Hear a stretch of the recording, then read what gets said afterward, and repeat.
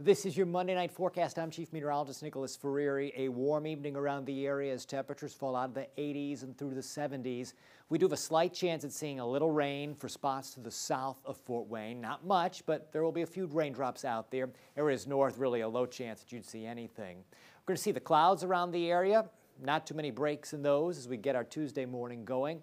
At that point, temperatures in the low 60s. Over the course of the day, we do have the chance at some glimmers of sunshine. You see the clouds decrease a little bit. At lunchtime, we're in the low 80s. A slight chance a sprinkler or two may drift into some of those same spots south of Fort Wayne. Very scattered and sporadic, not a washout by any means.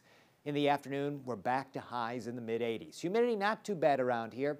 We move into our Wednesday. You can see another round of clouds starting to drift in. Low 60s Wednesday morning. High temperatures Wednesday afternoon reach into the mid-80s. Take a look at your exclusive 10-day forecast here.